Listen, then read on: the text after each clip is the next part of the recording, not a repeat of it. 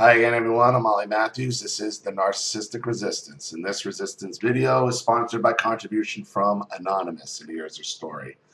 Hi Ollie, just donated to your channel. I'd like to remain anonymous. Here's a story for you to use in a video when you just want some content to keep the channel going if you ever have a slow period.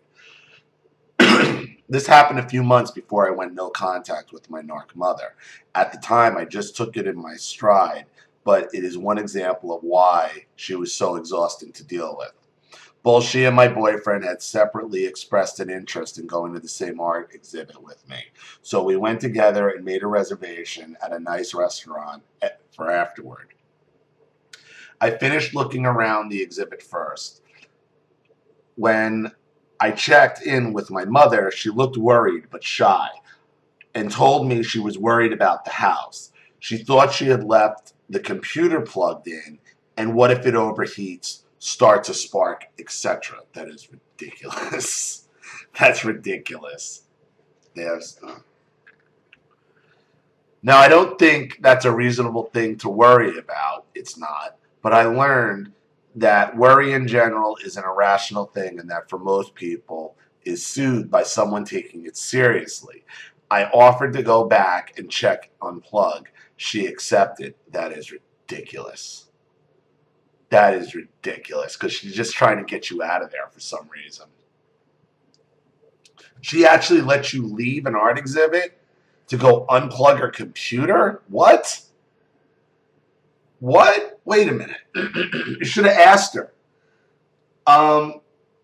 Do these companies, every business you know, everybody who has a computer at work, does everybody unplug their computers when they go? No? So why do you think that this computer is going to blow up? That every other person leaves plugged in the world? You can't soothe this person because they have another agenda. So you left her and your boyfriend alone at the art exhibit? I think that's kind of what she wanted.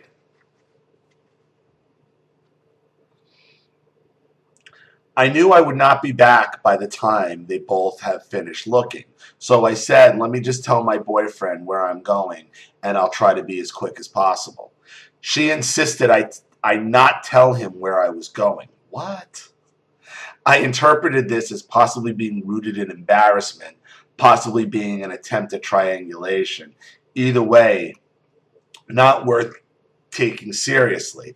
It would be rude to just disappear. So I let him know where I was going and why and left. Or she was going to try to set you up with him that you always disappear or you're off somewhere. She wanted to set a scenario.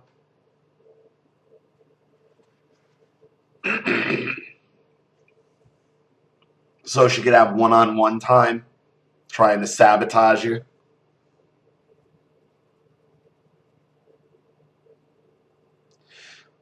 When I returned, I swear she had a face like a slapped ass. She was disconnected about everything.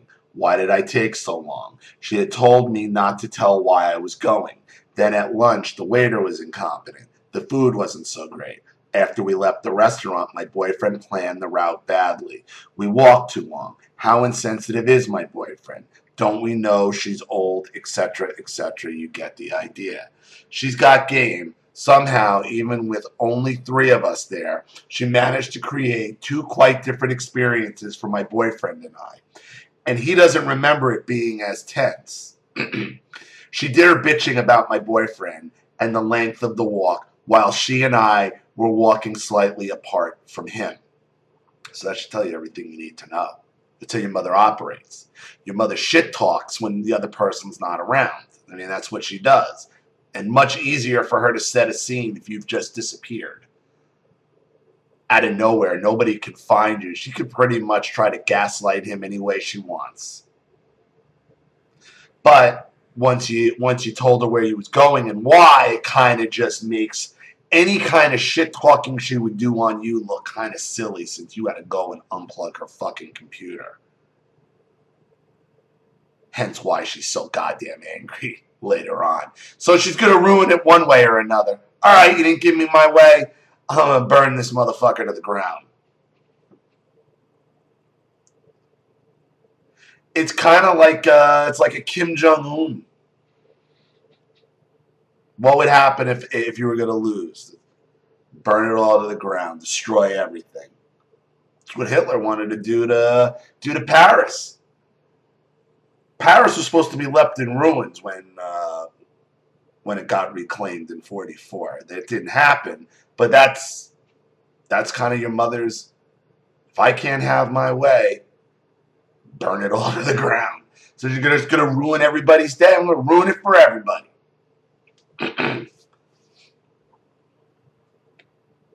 She then changed again after we got dessert from somewhere. I bought some very expensive pastries, partly out of guilt. She bought a couple other things. We shared them at home with coffee.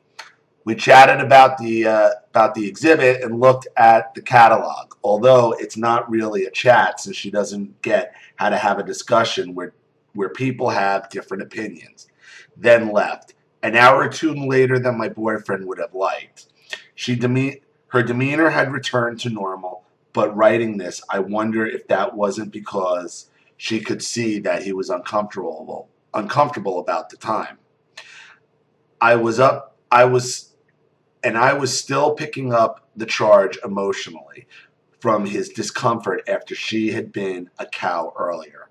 What was going on, and was it completely calculated, or was it triggered by a genuine, although maybe exaggerated worry about the cable? Thanks, Anon. She wasn't worried about the cable. Once she saw how uncomfortable your boyfriend was, okay, and you were giving her guilt pastries, expensive guilt pastries after an art exhibit, and after, she's like, all right, my job's here is done. Everybody's miserable. Let me leave. That's it. She got all her supply. She sucked it all up. One way or another, the narc's going to get their supply. So she didn't get her supply by trying to do whatever she was going to do to badmouth you, gaslight your boyfriend about you when you were gone, because they love to do that. They love to do that. And the way your mother shit talks your boyfriend when he can't hear, why do you think she wasn't going to do the same thing to you? She was. And she realized once everybody was properly miserable, her work was done. She's your mother, so she can probably make you miserable anywhere. Anywhere. Because she has that emotional chain on you. For him, his misery probably doesn't start setting in until she invades his space, which is at home, which is why it became so apparent there. All right, so this is where the discomfort comes in with him, because he wants his space. And once she realized, all right, now he's thoroughly uncomfortable for 2 hours, she had all her supply, everybody's miserable, my job is done. And left. So that's, with my opinion, what I think happened, Anonymous. So I hope that helps. Thank you for your contribution and story. I really appreciate it. Thank you to everybody watching. Please leave any opinions or advice in the comment section below. And again, if you want your story read on the channel, you have a topic you'd like me to cover, a narcissist you'd like to expose, you'd like to set up a Skype, email, private phone call, Facebook chat, or you'd like to sponsor a video for someone else who can't afford one, or just sponsor the channel in general, you know what to do with the PayPal and email links in the description box. And if you're still unclear, wait for the instructional video link to pop up on the screen at the end of this video to walk you through all of that. Please like and share this video wherever you can. Subscribe to my channel if you haven't. And be sure to click the subscription bell to be notified of all my video uploads. I'm Ollie Matthews. This has been The Narcissistic Resistance. Take care.